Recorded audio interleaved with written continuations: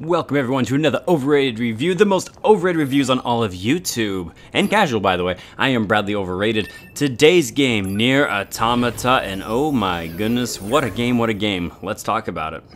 So the story of NieR Automata is an interesting one. The aliens have invaded Earth, Earth has been defeated, thousands of years have passed, and now humans are relying on the use of androids to go down to Earth and basically fight their battles for them. Because glory be to mankind, and mankind needs help to reclaim Earth. It seems like a pretty straightforward plot, but it's not, and without being able to spoil anything else in the game, I refuse to discuss it further.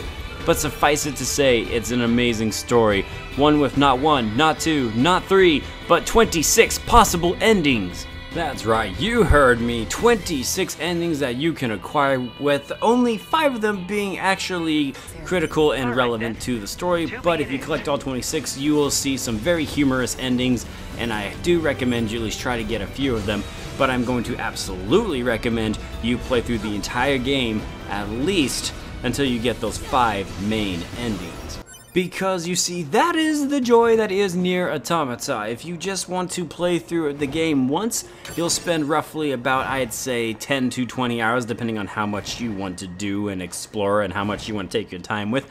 But if you want to unlock more awesome, cool things and continue with the story and unlock more endings and progress so you can actually understand everything that is going on in the world, then you'll have to play the game over and over again, and I promise you it sounds repetitive and redundant, but it's not. They do a lot of things to mix it up, including adding more tougher challenges, more unique enemies, even more playable characters that you can use.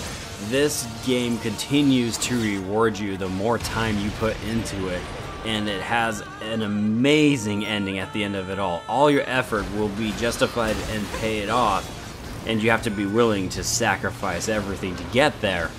But man, what a journey and what a ride NieR Automata was once I finally did it.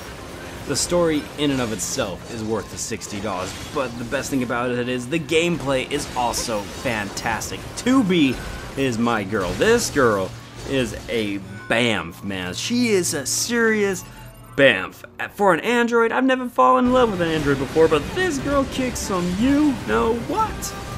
And she has captured my heart, and it could be the excellent voice acting, it could be the stupendous cutscenes, it could be just the fact that when I play as her, or like I said, the other playable characters, not going to spoil anything, that they all are unique in their own way and have their own style, but I just love everything about this game. The only criticism, and it's a small criticism, is that the world itself can be a little bare at times, especially if you're wandering through the desert, but then again, that's arguably understandable. I mean, after all, it is a desert, right? I wouldn't expect it to just be flourishing and vibrant, so yeah. I mean, even the side quests are great. The longer you play the game and you replay the game, you get more interesting and challenging side quests. And those side quests will tell you more about the story and the side characters and who they are and what their purpose is. And it just continues to reward you and to encourage you to keep trying your best to achieve every single thing in the game. The more you put in, the more you get rewarded.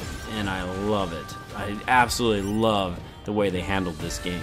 And don't even get me started about the boss fights. This is just... These are some of the best boss fights I've encountered in a long time. Platinum Games always finds ways to make the most thrilling boss fights, and NieR Automata is no exception to that rule. Every single boss fight is engaging, and they are not afraid to hit you with some serious power. Be prepared to die a lot, but dying is actually part of the experience and kind of encouraged even in this game. So all of it, even dying, has its own rewards.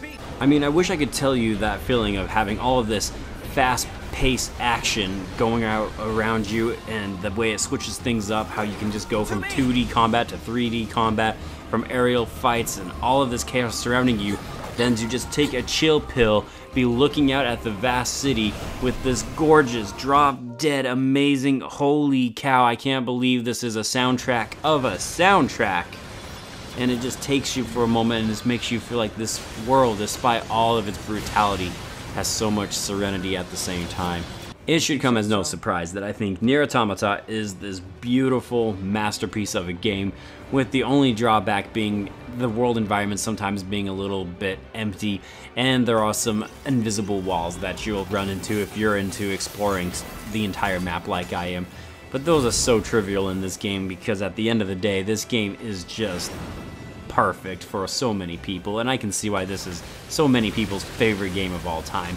So I am, of course, going to give NieR Automata for the PlayStation 4 an A. This isn't just one of the best PlayStation 4 games you could ever play. This is one of the best games you could ever play. Ever. Kudos to Square Enix, and especially kudos to Platinum Games for delivering this piece of video game excellence, man. It is awesome, so go try it if you haven't. If it ever comes on sale, you have no excuse to not buy it. And as always, guys, this concludes my Overrated review. Thank you so much for taking the time to watch this. I hope you enjoyed it. Let me know if you played this game what you thought of NieR Automata, and I will see you on the next one. I am Bradley Overrated, out like a trout, and glory be to mankind.